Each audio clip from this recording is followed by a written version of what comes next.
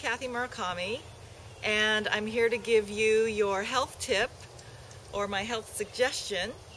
As you can see, I am in the beautiful Pacific Northwest in my father's wonderful, beautiful garden.